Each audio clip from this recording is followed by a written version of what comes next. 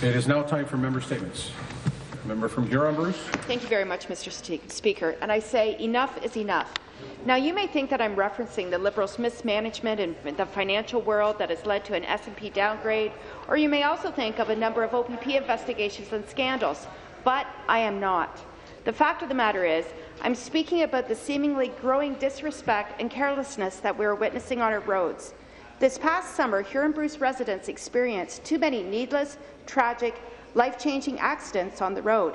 I'm using my first statement of this session to appeal to Ontarians to slow down and share the road. I must admit, Speaker, that I became very angry when former neighbours of my parents lost their lives in a senseless accident because someone was rushing to pass a transport truck. I became angry when I learned of a favourite high school teacher was struck by a vehicle when training for a triathlon.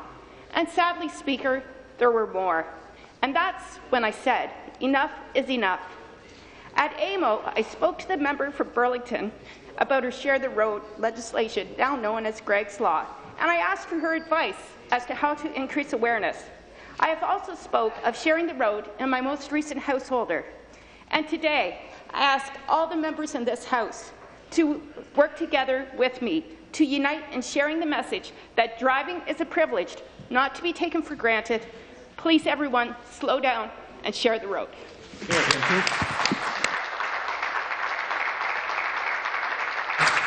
Further member statements. Member from Toronto, Danforth. Thank you, Speaker. Speaker, in June, the NDP called on the Liberal government to give Ontarians input on its climate action plan, including their cap-and-trade program.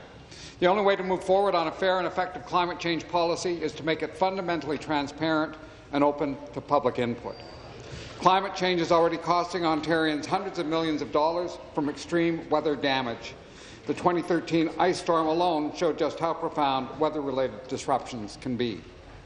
A serious response to the challenge of climate change requires leadership by the government and public support, public trust. We asked before and we ask again that the whole climate change program, including cap and trade, be brought to the legislature for a review by an all-party committee and proper public consultation when the plans are introduced. Ontario's New Democrats believe that climate change policy must deliver real, measurable reductions in carbon pollution and must be transparent, allowing everyone to see the costs, the benefits, and the effects. We also believe that low-income and middle-class Ontarians who are already struggling to get by shouldn't bear an unfair burden in our response to climate change. Lacking those key elements, the Liberals' proposed climate action plan and carbon pricing cannot succeed. Thank you, Speaker. Thank you. Further member statements. The member from Halton. Thank you, Mr. Speaker. Mr. Speaker, I'm pleased to rise today and talk about the event-filled summer we had in Halton. Now, it's no secret, Mr. Speaker, that the face of Halton is changing. We're one of the most rapidly growing regions in the entire country, and with this growth comes exciting new changes. Over the summer, I had the pleasure of attending a number of special community picnics that really showed what makes our region so great. The Italian-Canadian, Tamil, Hindu, Filipino and Muslim communities, among others, held family picnics all through the summer. Mr. Speaker, it was a pleasure to get out and experience these special cultural celebrations and to see and taste all that Halton has to offer. And Halton has a lot to offer, everything from samosas and spring rolls to fantastic pizza and barbecue chicken. And we had a great local talent, some great local talent too, Bhangra dancers, singers, dragon dancers, and so much more. Each one of these events had their own unique charm, but they all shared a common thread. They all demonstrated the strength of Halton's growing diversity. We have a rapidly growing and changing community, and Halton residents are welcoming others with open arms, sharing their traditions, their food, and their art. Diversity and acceptance are what makes Halton so special. Thank you very much. Thank you. Thank you. For the member statements, the member from Elgin, Middlesex, London. Thank you, Speaker. Speaker, Fetal Alcohol Spectrum Disorder Awareness Day is marked by the 9th day of the 9th month each year. FASD awareness reminds the world that during the 9 months of pregnancy, women are to abstain from alcohol consumption. This important day was first celebrated in 1999. It is estimated that 9 out of 1,000 babies that are born in Canada suffer from fetal alcohol spectrum disorder. FASD Awareness Day reminds the world about the dangers of drinking during pregnancy.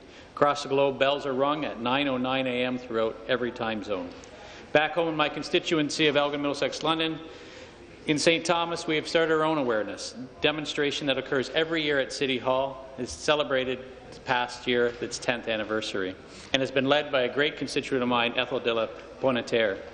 I want to take this opportunity to thank Ethel and all the dedicated volunteers in my riding and across this province for their efforts to raise awareness of this important issue. We need this government to officially recognize the prevalence of FASD so that these individuals are no longer neglected by our health and education system. Thank you, Speaker. Thank you. Further member statements. The member from Beverly-Gormont. Thank you very much, Mr. Speaker. Today I rise to raise awareness on the plight of Bapu Surit Singh Khalsa. He's an 82-year-old man who has now entered 243 days of a peaceful hunger strike. He's protesting the unfair treatment of minority communities being detained as political prisoners in India. He is raising awareness on their plights that are being treated disproportionately, unfairly compared to other prisoners. These prisoners have spent considerable time in custody and are eligible to be released under government discretion, however, are being denied this release. On February 26, 2015, Bapu Surit Singh was arrested along with his son, Ravinderjeet, simply for engaging in this peaceful protest to raise awareness of the plight of political prisoners. I call on the international community to stand in solidarity with political prisoners across the world to ensure that they are treated with the dignity, respect, and justice that they deserve. Thank you. The member from member statements. The member from Mississauga-Streetsville. Well, thank you very much, Speaker. Speaker, the Premier and members of this legislature joined with the GTA's Mexican community to raise the Mexican flag and celebrate the 205th anniversary of Mexican independence on the lawn of the Ontario legislature. Ontario is home to more than 30,000 people of Mexican origin. They're an educated and growing community devoted to building a prosperous Ontario. Mexico's Consul General Mauricio Toussaint has worked with the province to develop many shared opportunities Mexico and Ontario have together as NAFTA partners. The Premier has pledged to visit Mexico. Mexico is, of course, a tourism and vacation destination of choice for sun-starved Ontario residents during our long, cold and grey winter months. Equally importantly, Ontario firms in Mexico are building and expanding that nation's industrial and transportation infrastructure. Ontario's high-value and high-skill businesses specializing in planning, engineering, finance, consulting, construction and manufacturing are helping build challenging and rewarding careers in both Ontario and Mexico as Mexico builds modern cities, airports, roads and civil infrastructure. Mexico and Ontario have an opportunity to bring Ontario's expertise in electricity generation and transmission to Mexico. Working together, Mexico and Ontario can reduce Mexico's carbon footprint in energy generation and transmission. We can expand and diversify electricity generation and transmission and bring clean, green, sustainable electricity to Mexico's 124 million people. Thank you, Speaker. Thank you. For the member statement, the member from Leeds-Grenville. Well, thanks very much, Speaker. On behalf of the leader of the Ontario Progressive Conservative Party, Patrick Brown, and all of our caucus members, I want to, as well as the honourable member Pryor, want to extend my warmest congratulations to all Mexican Canadians celebrating Mexico's 205th Independence Day today. I'd also like to join with all members in thanking the Consul General of Mexico in Toronto, Mauricio Toussaint, for organizing the wonderful event that we had both in the lawn and in this building as a reception. On September 15, 1810, Miguel Hidalgo made the cry for Mexico's independence in the town of Dolores. The cry of Dolores is what helped to initiate the movements for Mexico's independence, which culminated in Mexico officially achieving its independence in 1825. Today, we are here to celebrate the 205th year of the Cry of Dolores, also known as El Grito de Dolores. Ontarians of Mexican descent have left and continue to leave a historic mark in the province of Ontario. Your welcome contributions span communities across Ontario and are reflected in our economic, political, social and cultural life, for which I think all members would extend their thanks. On behalf of my leader, I look forward to working with your community in the years to come as we move towards our shared journey to build a better Ontario. Gracias, and have a great independence. Thank you. Further member statements. The member from Ottawa South. Thank you, Mr. Speaker. Mr. Speaker, students and families in Ottawa South and all over our province headed back to school earlier this month. And I can still remember the hope and excitement in our household when our 3 children were younger, and it was always a very busy time. Mr. Speaker, I would like to take the opportunity to remind parents of the importance of having their children's vision tested. In Ontario, routine eye examinations for children younger than 20 provided by an optometrist or physician are covered by OHIP. We know that 80% of learning is visual, and vision problems create obstacles for children to achieve their full learning potential. 1 in 6 children has a vision problem, yet most children do not get an eye examination before the age of 5. Since vision plays an essential part in the child's ability to learn, excellent sight and eye health are critical in their development. I encourage all parents to have their children's vision tested so they can be confident and fully able learners. Mr. Speaker, I would also like to encourage all of my colleagues to use their householders and other communications to share this important information with families in their ridings. Thank you very much, Mr. Speaker. Thank you. The member statements. The member from Davenport. Thank you, Mr. Speaker.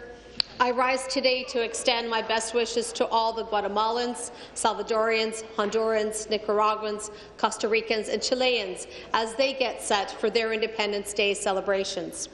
Our province is so fortunate that many of our neighbours from Central America and Chile have called Ontario home for a number of decades now. I'm privileged to represent the great riding of Davenport, which has such an active and engaged Central American and Chilean community, and I am truly humbled that I have the opportunity to recognize them here today in the House. It gives me great pride to know that my first private member's bill, which received royal assent on May 5th earlier this year, was to declare October Hispanic Heritage Month. For the first time this October, we as a province will recognize the important contributions that Guatemalan, Salvadorian, Honduran, Nicaraguan, Costa Rican, Chilean, and all Hispanic and Latino Canadians have made and continue to make to our province's social, economic, and multicultural fabric through Hispanic Heritage Month. Mr. Speaker, last week I attended Viva Mexico festivities in my riding of Davenport and told them about Hispanic Heritage Month. When I shared with them that next month would be about them, they were proud. Proud not only that Ontario was recognizing their contributions to Ontario, but proud to share in the spirit of diversity, multiculturalism and coexistence that personifies this great province of ours. Viva el Día de la Independencia. Gracias. I thank all members for their statements. I beg to inform the House